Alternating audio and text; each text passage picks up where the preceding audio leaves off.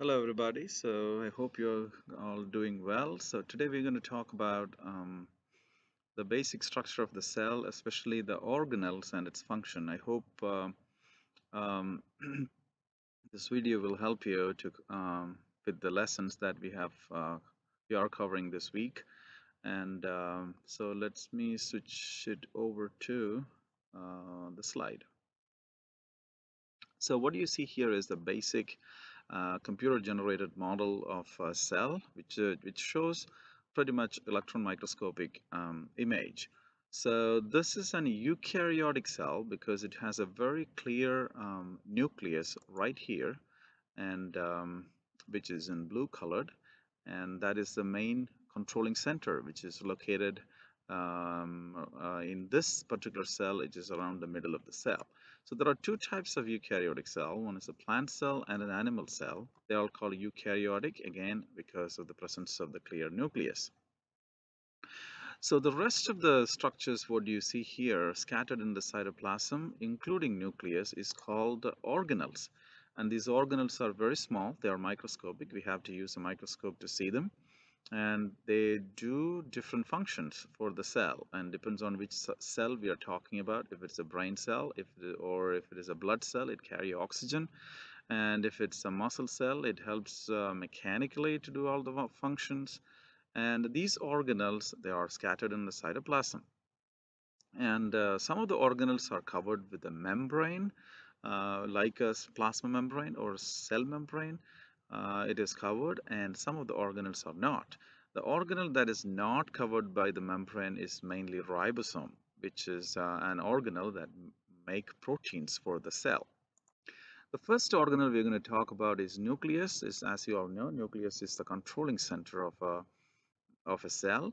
So you can see that the nucleus is located right here. It occupies around 1/4 of a space of a cell in this particular image. This is a real transmission electron micrograph of the nucleus, but this is actually just enhanced with the color. So what you see right here is a nucleolus, a little bit darkened region right here. And then in this area, what we see is the DNA, which is not that visible in this image. So the DNA is located inside the nucleus as well. So this nucleus is bounded by or covered by a double layered membrane. You can see that there's a boundary for this nucleus. So I'm going to enhance that nuclear envelope right here. The nuclear envelope or the nuclear membrane is a double layered membrane. This is one layer, this is another layer, and there's a space in between. Also, this membrane is keep on communicating with outside through this nuclear envelope. And so what you see right here is this picture is the image that shows the nuclear pores on the surface of the nucleus, and this is another enhanced image. These yellow dots right here are the nuclear pores. So outside of the nucleus, it communicates with the endoplasmic reticulum. Endoplasmic reticulum comes right close to the nucleus. So inside the nucleus, you see the DNA, which is completely scattered and loosely arranged in a form called chromatin. And during the time of cell division, this chromatin pack condenses and turn into chromosome. It's something like before we move out of the house, we pack our stuff. So before the cell undergo division, it just pack and condenses and turn into chromosome.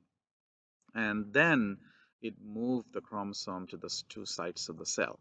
The next organelle we're going to talk about is cytoskeleton. You can see that it is similar to the skeleton for our body. There are two types, two components in the cytoskeleton. One is the microtubules. You can see that they are tubes, and these microtubules are made up of a protein called a tubulin.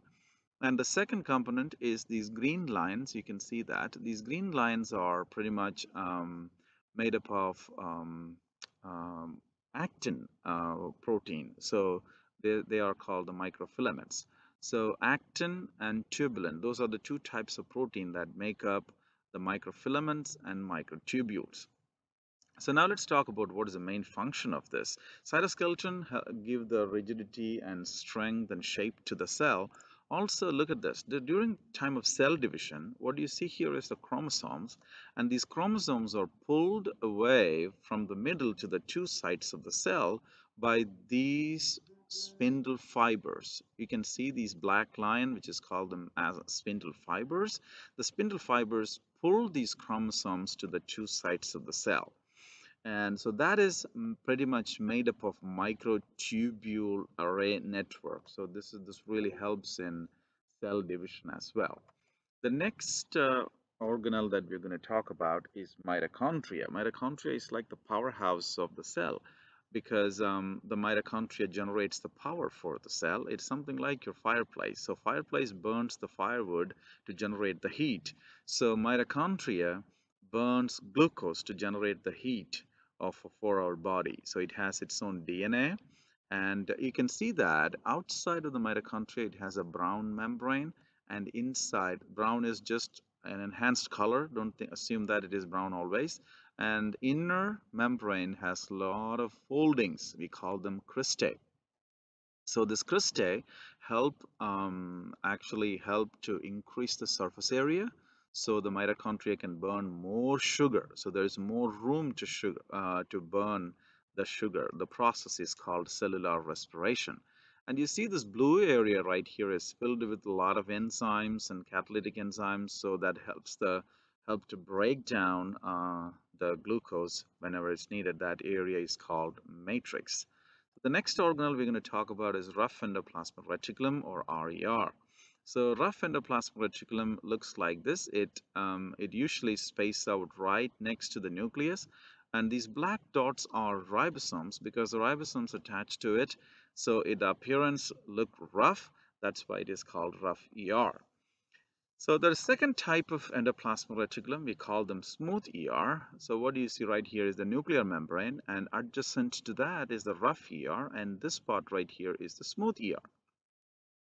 And the smooth ER also responsible for mainly, it make up the membrane lipids and steroids, regulate the calcium in the muscle cells, and destroy the toxic substances, especially in the liver. Those are the main functions of the smooth ER. Both the smooth and rough ER pretty much controls or regulate the transport of materials in and around the cell. So that's another function. The next organelle we're going to talk about is the ribosomes. So the ribosomes are the only organelle that is not bounded by the membrane, and they are pretty much made up of proteins and RNA. The small r right here represents the ribosomal RNA. The ribosome make protein by putting all these amino acids together. So these circles represents the amino acids. So when we combine these circles together, we get finally a protein, and the process is called protein synthesis. The next organelle we're going to talk about is Golgi bodies, and the Golgi bodies um, usually looks like stack of pancakes. It has one receiving end we call cis end, and it has a shipping end called trans end. Mainly they are the UPS of the cell. They receive the chemicals from the ER and the ribosome and process it, and maybe sometimes they combine many proteins, sometimes they break proteins and process it and put it inside this transport vesicles and send it outside the cell. um, that is why we call them UPS of the cell, because they modify, sort, and package molecules from ER for either for storage or transported out of the cell. The next organelle we're going to talk about is lysosomes. The lysosomes are tiny sacs that filled with extremely powerful enzymes. Main function is to pretty much they eat up or kill or destroy any worn out cells, or kill any other pathogen which attacks our cells. So they are basically responsible for act as a trash compactor. So they just clean up the cell.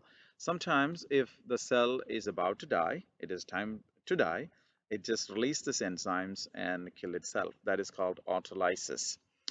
The next organelle we're going to talk about is cilia and flagella. So what you see here is cilia are short hair-like structure. You can see that this is a microorganism called paramecium, which is a protozoan. Live in fresh water. They have these tiny hair-like structures outside. It helps to move that animal in water. The other two right here, this is the sperm that contain only one long structure, which we call them flagella. And right here is a bacterium that contain three flagellum as well. So these structures help the organisms to move around. One of the places that we find the cilia in our body is the ciliated epithelium. If you look at this picture right here, this is a cell's lining of the epithelium, or the cell's inner lining found in our airway. In the trachea, you can see these cilia attached to it. It helps to spread the mucus and also wash away any dust or any particles that happen to come in. The next organelle we're going to talk about is a vacuole. So you can see that in plant cell, you see a large, big vacuole that store mainly all the food substances, or whatever the plant wants to store it, it's stored right here. There's no vacuole in bacterial cell. If at all it's found, there will be some small vacuole in animal cells as well.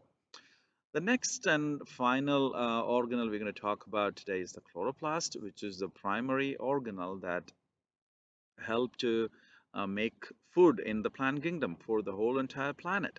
If the chloroplast is not there, there is no food for the planet.